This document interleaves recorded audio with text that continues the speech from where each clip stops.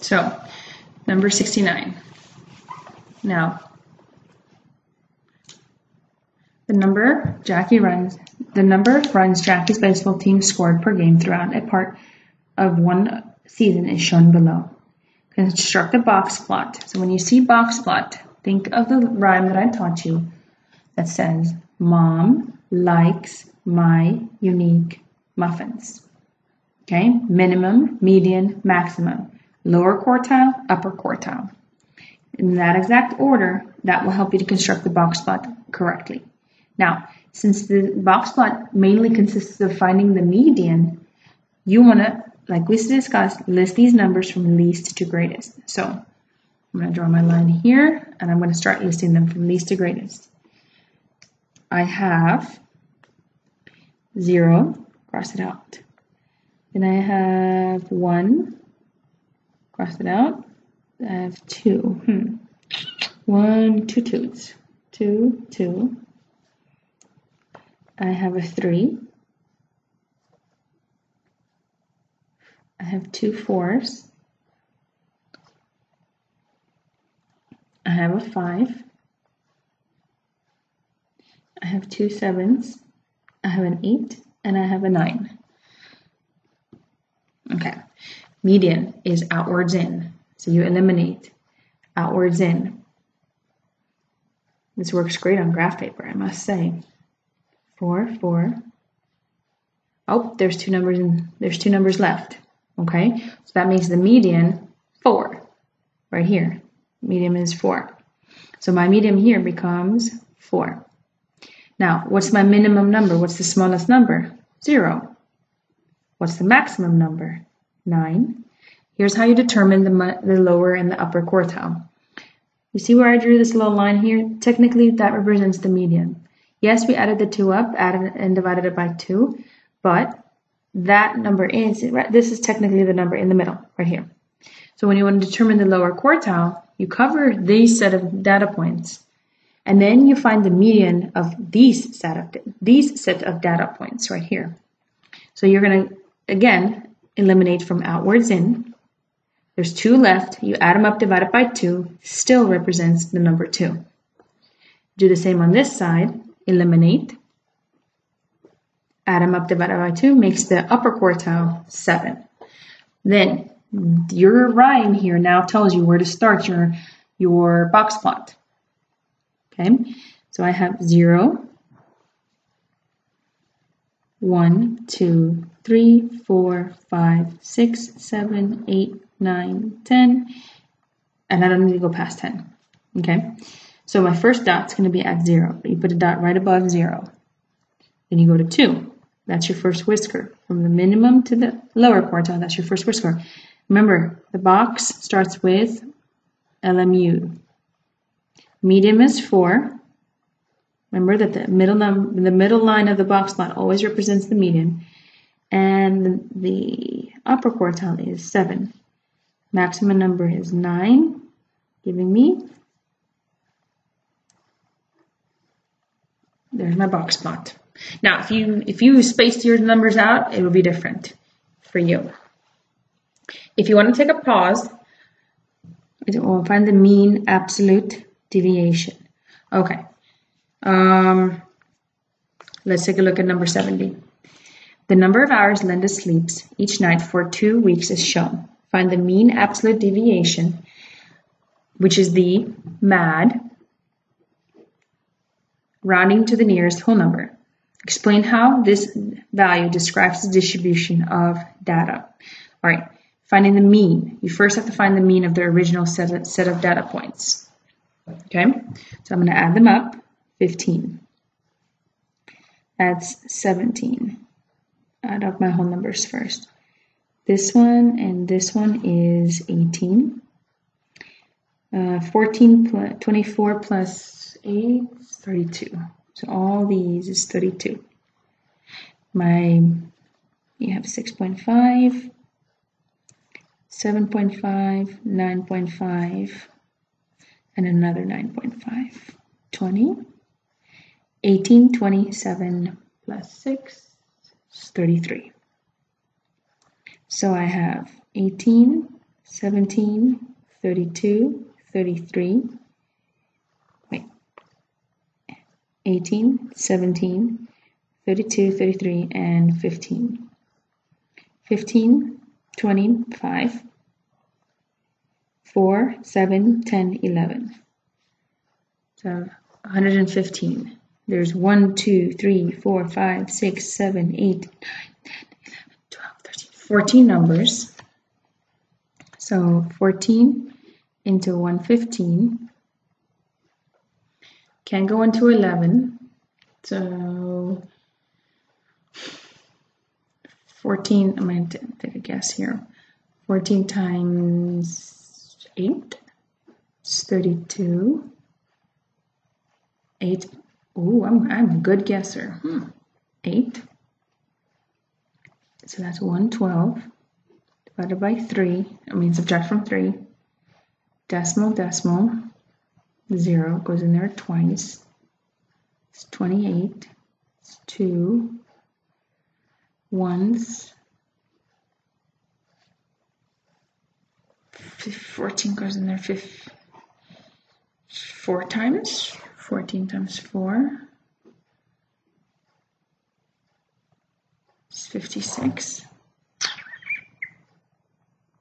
I'm going to leave my math at approximately this. Okay. So now I take this 8.21. This is where you create a table. Create yourself a table. You're doing, okay. Remember, mad absolute value is an even number. So 8 minus 8.21 is 0.21.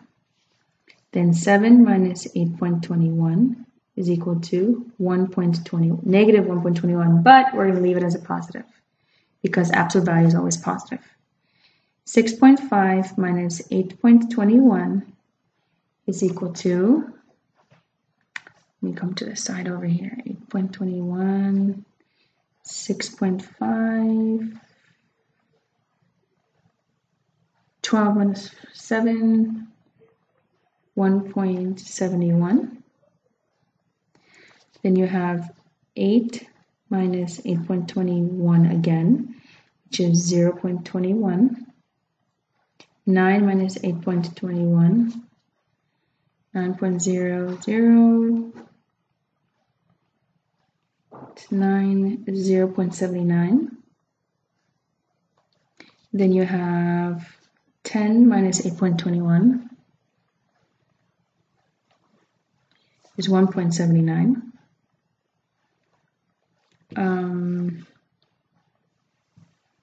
7.5 minus 8.21, 9.5 minus 8.21, 8 minus 8.21, which we said is 0.21, 9.5 minus 8.21, 10 minus 8.21 was 1.79, 7 minus 8.21, 8 minus 8.21, 7 minus 8.21. 7, this is 1.21. Sorry guys, you couldn't see. 0.21, 1.21. So we only have to do 2 more. So I'm going to come over here.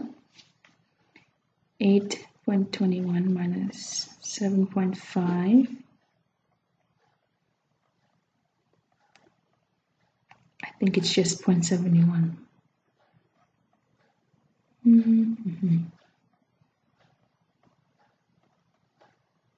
Yes, it is 0.71. 9.5 minus 8.21 is 1.29. So the tricky part here is to add them all up. Add them all up. Now you are not allowed to have a calculator, but I'm going to do this with the calculator for the sake of time.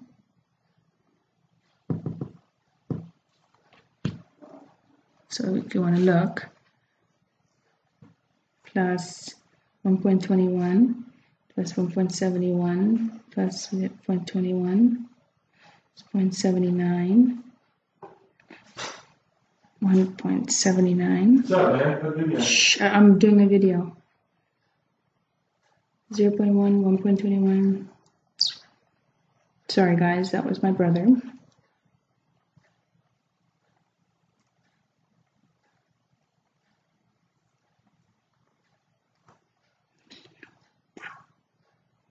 Okay, plus. I hit equal for right now, so I don't lose it.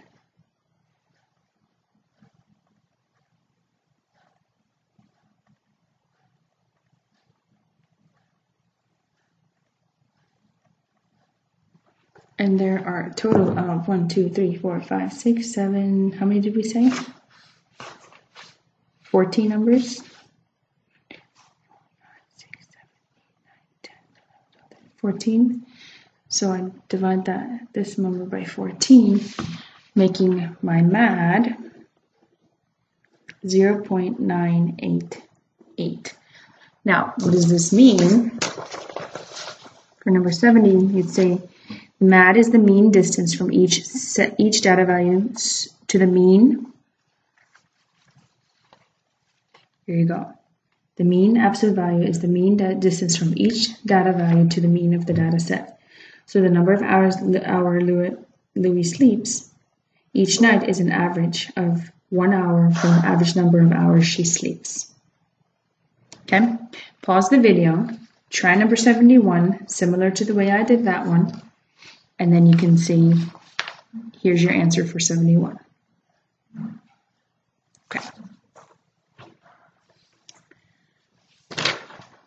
72. The number of touchdowns scored by one football team in each game during the season is shown. What's the mean? So you're just finding the average of the touchdowns the team scored during that season.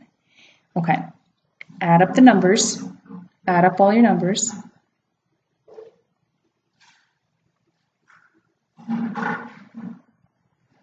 And then divide by total numbers. Pause the video. If you haven't done this, try this on your own. When you unpause me, you will see that the answer is A. 73. Jesse asked how many magazines descriptions each household in the street had. These numbers are shown. What is the interquartile range of the data set? Okay, interquartile range is the number between the lower and the upper. So you have to do mom likes my unique muffins. List these numbers from least to greatest. How many zeros? 3? 1, 2, 3. Cross them out. 1, 2, 3, 4 ones.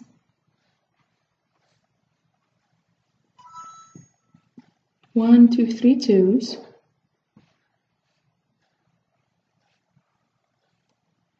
1 3. And 2 fours. Okay. First, you need to find the mean. I'm sorry, median. So x 1 2 1 2 1 2 1 2 1 2. Nope, can't do that one. Man, do this.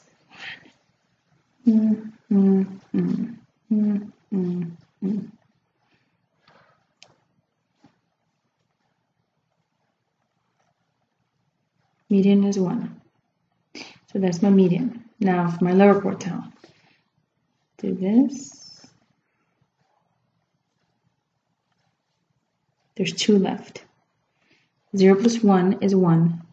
And 1 divided by 2 is 0.5. So the lower quartile range is 0.5. Okay. Boom, boom, boom, boom. 2 left. 5 divided by 2 is 2.5.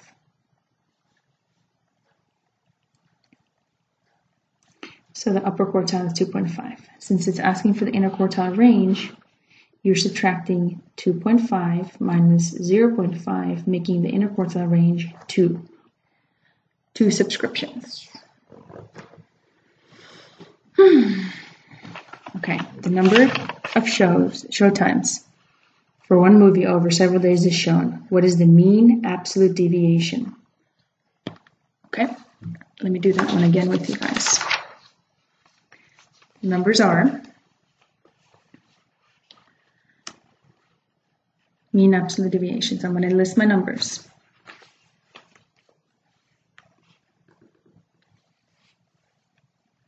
I'm going to list my numbers and I'm going to say 9, 6, 8, 9, 7, 4, 3, 5, 2, 4. All right. So the mean, we're going to first find the mean, then subtract your mean from original numbers. And you're going to get new data. Then you're going to add new data and divide by total data. Okay? Step 1, step 2, step 3, 4, 5. All right. So this gives me 15, 17, 11, 10, and 4. So I have 10, 20, 30, 40, 4, 5, 10, 17, 57. 1, 2, 3, 4, 5, 6, 7, 8, 9, 10 numbers divided by 10. So the mean equals 5.7. So minus 5.7 gives me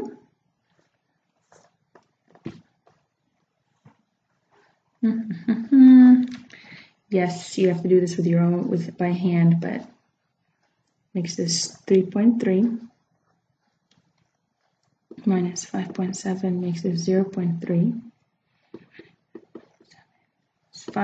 8 minus 5 is 3, it's 2.7. It's 2.7. See, I do my best. I do my mental math. Oopsies. That's supposed to be a 3.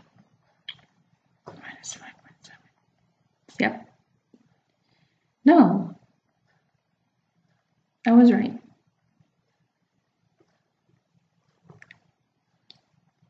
Nine minus 5.7 is 3.3. 7 minus 5.7 is 1.3. 4 minus 5.7 is negative 1.7, but we're going to keep it at a positive because it's finding the absolute value distance. This is 1.7. 3 minus 5.7 is 2.7. 5 minus 5.7 is negative 0.7. And 2 minus 5.7 is 3.7. But it's all positive. So we're going to add them up. 3, 6, 9, 12, 15. 1, 2, 3, 4, 5 times 7 is 35. So you have 40, no, yeah, 40, 50, 0, 5. Okay, 8, 9, 10, 13, 14, 15, 16, 17, 21. Okay, add them up.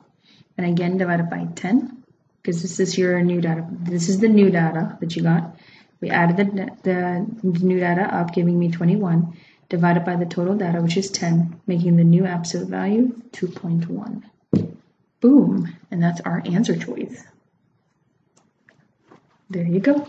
And I'm going to stop it right here for this one.